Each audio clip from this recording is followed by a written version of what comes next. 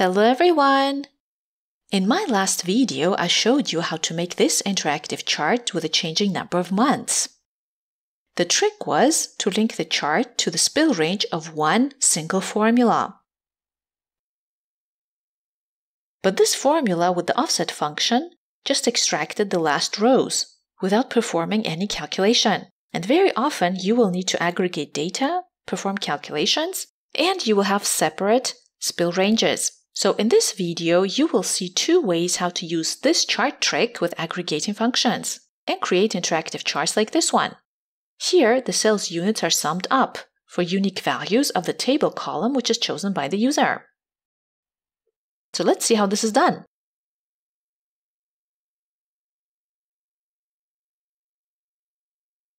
As a first step, I'm going to convert this data range to a table by clicking in it and pressing Ctrl and T together.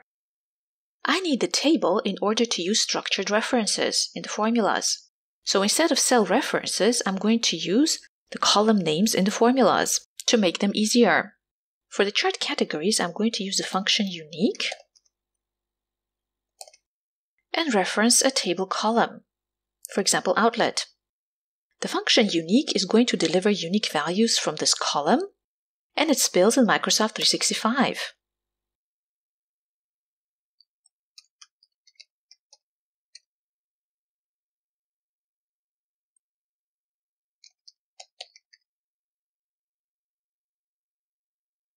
The values, meaning sales units or sales value, have to be summed up for these categories.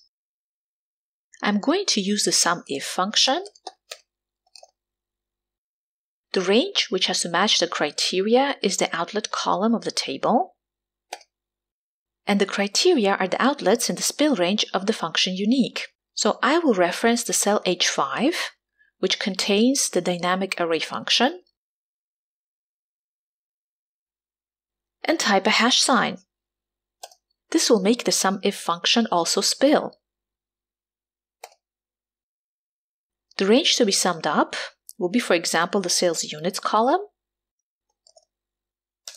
and the whole formula spills. But now we have two spill ranges.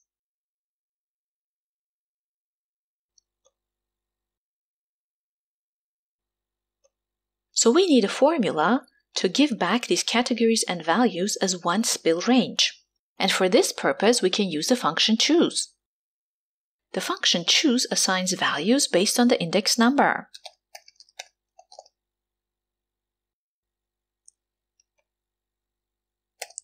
For example, number 1 will be the best, number 2 better, and number 3 just good.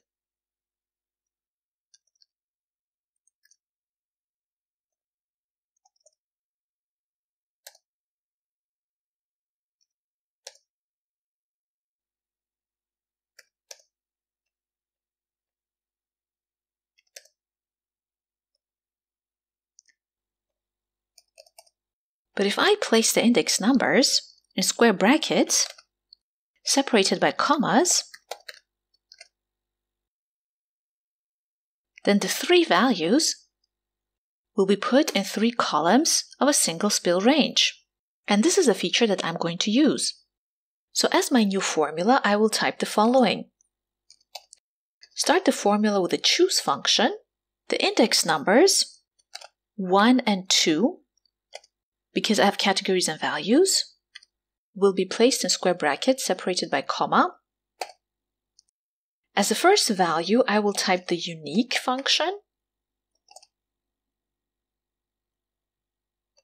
reference the outlet column, and as the second value, the SUMIF function, reference the outlet column. As criteria, I will type the function unique and reference the outlet column.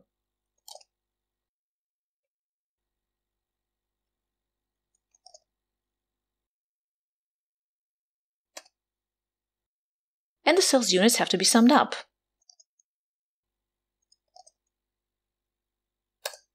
we will get the same categories and values, but as one spill range.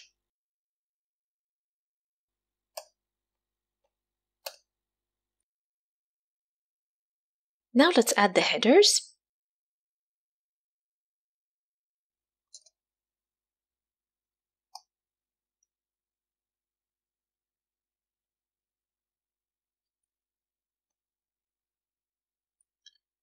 And add a chart to the new spill range.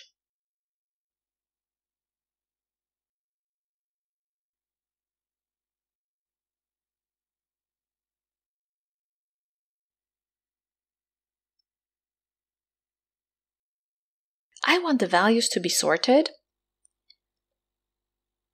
so I will wrap this formula in the sort function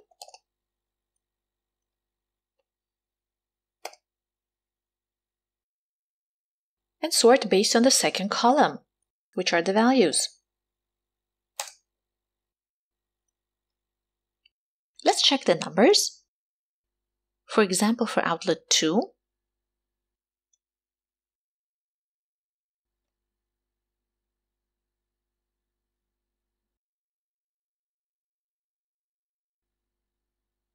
and they're correct.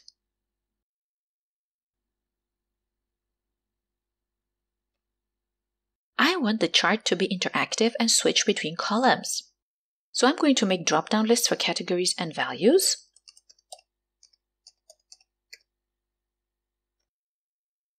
Select a cell, and in the Data tab, under Data Tools, choose Data Validation. Allow criteria from list. And as the source, I will choose the headers of the columns.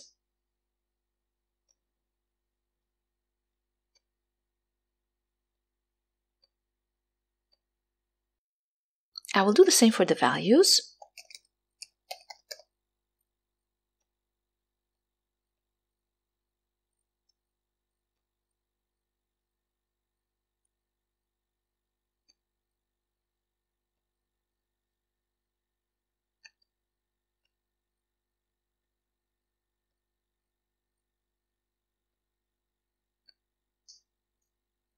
To switch the table column references in the formulas, I will use the function indirect. The function indirect returns a reference specified by a text string.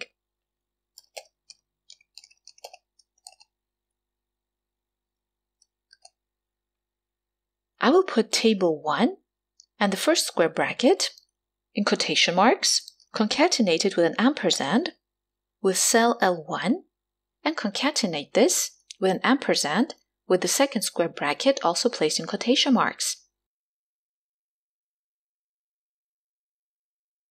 I will perform the same procedure for the other table column references.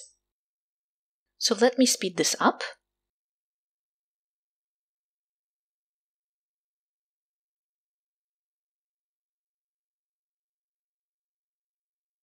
I will also adjust the two spill ranges on the left.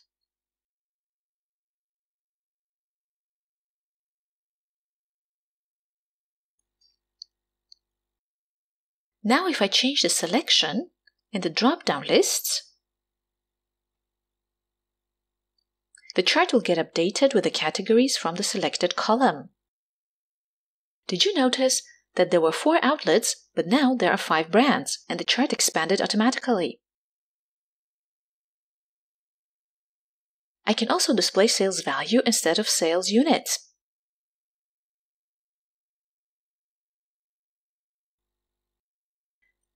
If I choose the year column instead of the brands, again there are only 4 entries, and the chart shrinks automatically without showing any redundant categories. Let's also make a dynamic chart title. For this, I will concatenate text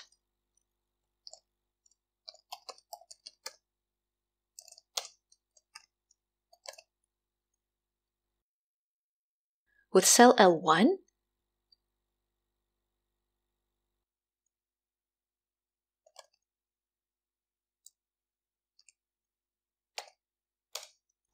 a comma and L2.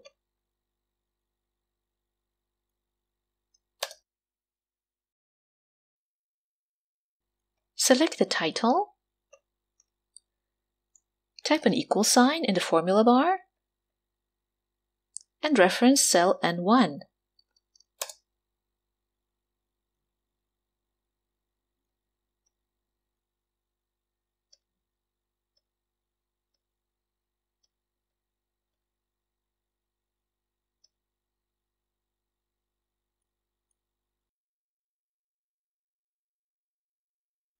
If the previous formula does not work for you, then you can use an additional helper spill range.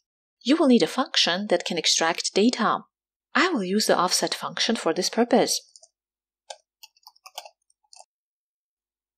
The starting point should be cell H5. The offset function should stay in the cell, so move away by 0 rows and 0 columns. The height or number of rows will be given back by the count A function, which also counts text. The reference will be the whole spill range. And I need 2 columns. I will wrap this formula in the sort function.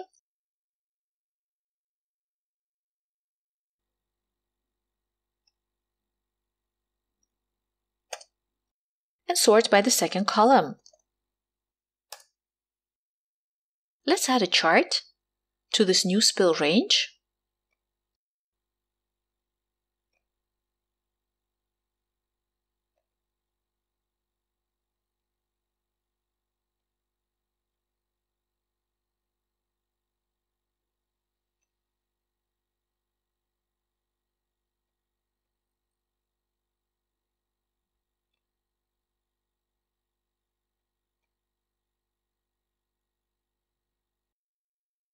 Link the chart title to cell N1, which contains the dynamic title,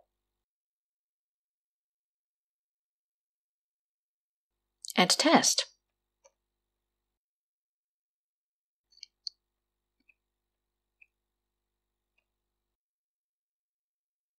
As I showed in the first part of this video, the table columns are referenced dynamically in the spill ranges to the left using the indirect function and drop-down lists.